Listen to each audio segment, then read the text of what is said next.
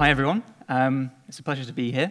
For those of you who aren't familiar with Media IQ, we've spent the last 6 years developing analytics technology that extracts the insight to drive business growth for advertisers.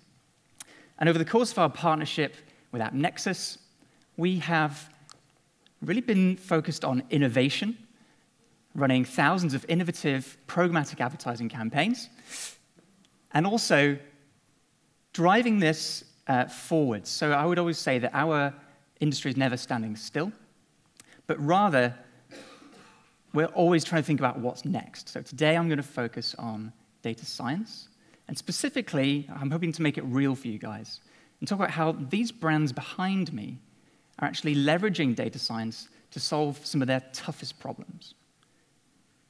And hopefully, what I'll leave you with is a concept of the evolution that's happening in intelligent analytics.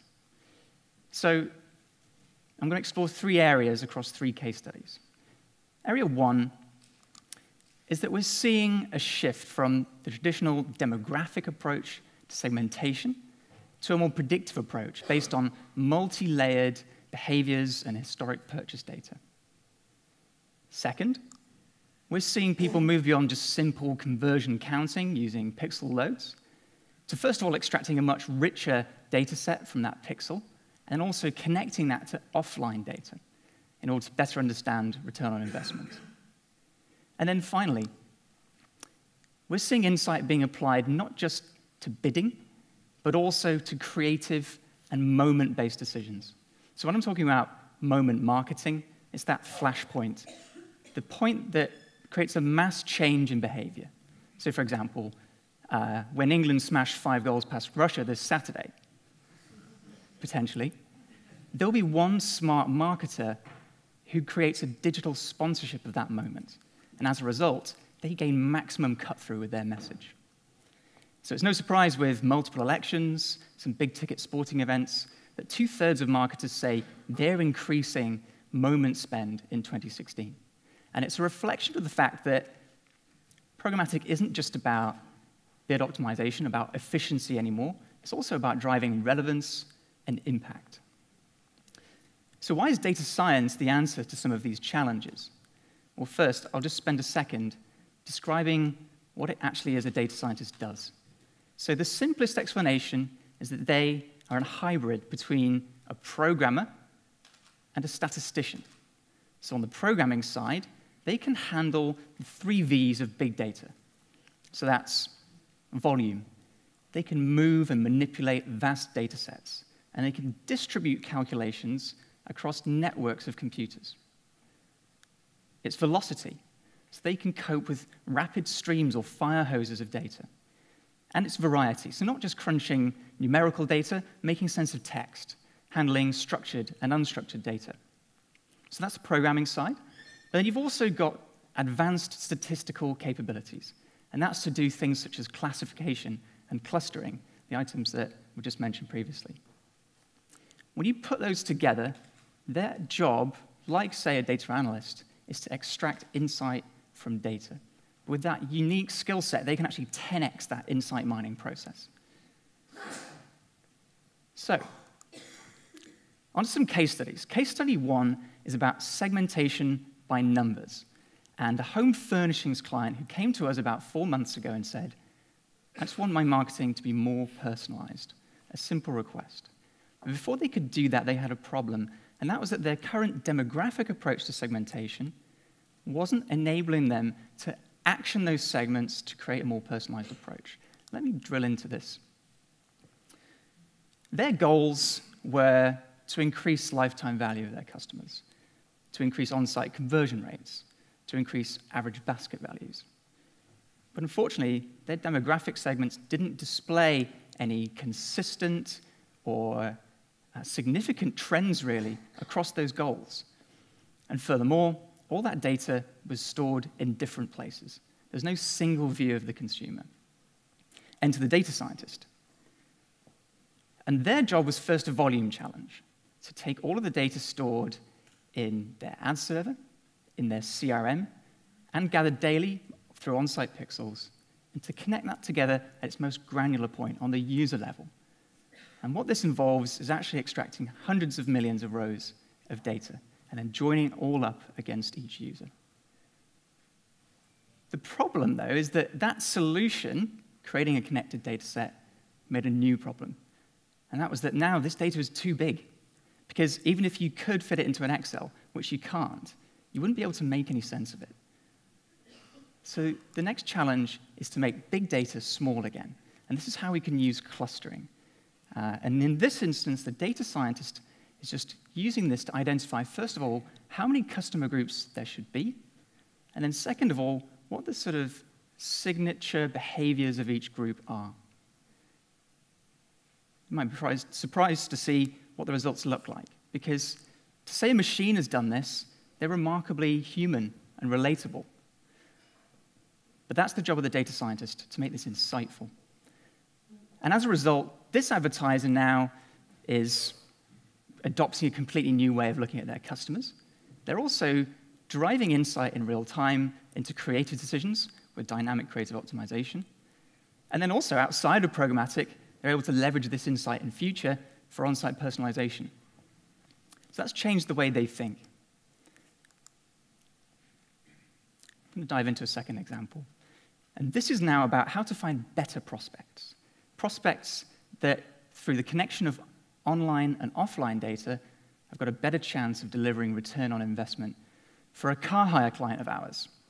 And this is a slightly different challenge, because what they were currently doing looked like this: serving online ads, driving to an online reservation, but then using that as the sole source of optimization data.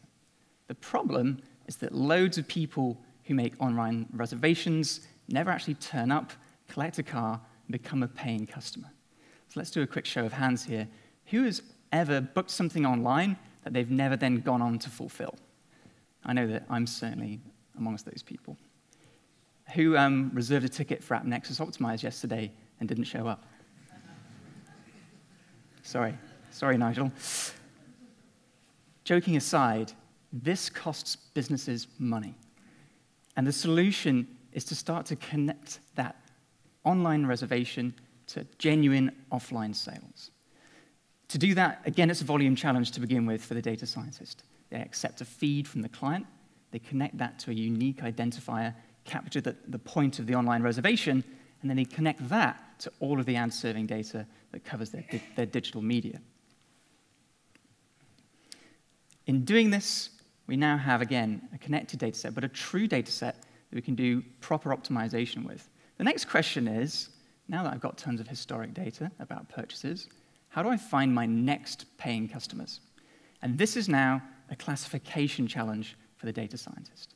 And they're asking this question: given a new user and a set of features we know about them, the websites they visit, the audience behaviors they display, potentially the postcode they live in, what is the probability that they will become a paying customer for our client? This is often known as lookalike modeling. Through doing this, we can create an audience of millions of customers that are statistically the most likely to derive return on investment for this client. What's changed for them? Well, first of all, obviously, performance is improving month on month. But secondly, they've got a much more robust platform now on which to build their marketing strategy. No longer hoping that what we're doing is actually delivering revenue. They can know that. They can make bigger bets as a result. So there's probably only so much data science we can all consume in one session. So I'll finish with just one last example. And this is about using hyperlocal GPS data to link a brand to a specific time and place. In this instance, it was a chewing gum brand. And they came to us in the understanding that they knew that impulse purchases were incredibly important for their sales. So to capitalize on that, they wanted to identify a moment. It's that moment of regret just after you've polished off, let's say, a double burger with blue cheese and a side of onion rings. And then you realize that you're going to have to talk to other people that day, and they're going to be within a 1 meter radius of your breath. So they wanted to capture that moment and then send people a really, really relevant message saying, freshen your breath with our brand. This is something that, to our sales guys, seems really easy. Well, John, just target the people that have been to burger shops. It's not that simple. In fact, it's incredibly complex. Because what we're doing here is we're saying, of all the users we've ever seen, how many have just been to within a radius of around 500 places? And that involves joining against a data set of billions of location data points. So again, let's pull in the data scientist, see what they can do. They're going to find lots and lots of different optimizations in order to improve how we can do things. Now, we calculated that if you just to run this without a data scientist on one computer, that query would take 22 days. That's not moment marketing. But when we bring the data scientist on board, they can use optimizations and then distribute that query, and they can get it done in less than a minute. The result for the advertiser is that they are the first brand to reach a consumer once they've just had that stinky burger or a slice of garlic bread. And it's no surprise that relevance like this drives results. In addition, our sales guys can continue to believe that this is a simple thing to do, but probably more importantly, this can be simple and scalable for multiple clients to leverage this kind of relevance. Great, so there's my 3 examples. Hopefully that's made data science a bit more tangible for you all about how this can heavily impact what marketers are doing. Because today we've been through the whole marketing funnel, really, from the bottom, about how we can connect the data we already have about our prospects and our customers and make more money from them. We've covered, in that middle section of the funnel, how we can find better quality prospects to deliver ROI at the lower stages. And we've also covered right at the top of the marketing funnel, potentially when we're first communicating with a customer. How can we maximize relevance and gain cut-through with communication that stands out? I think what's really exciting for me is that as AppNexus opens up more opportunities to program their platform, we're being given more opportunities to unleash data science and solve these marketing challenges. A final definition of a data scientist is that they are problem solvers. And if you aren't already thinking about how data science can solve some of your toughest marketing challenges, I would really encourage you to join that cohort of very smart marketers who are doing so. Thanks very much.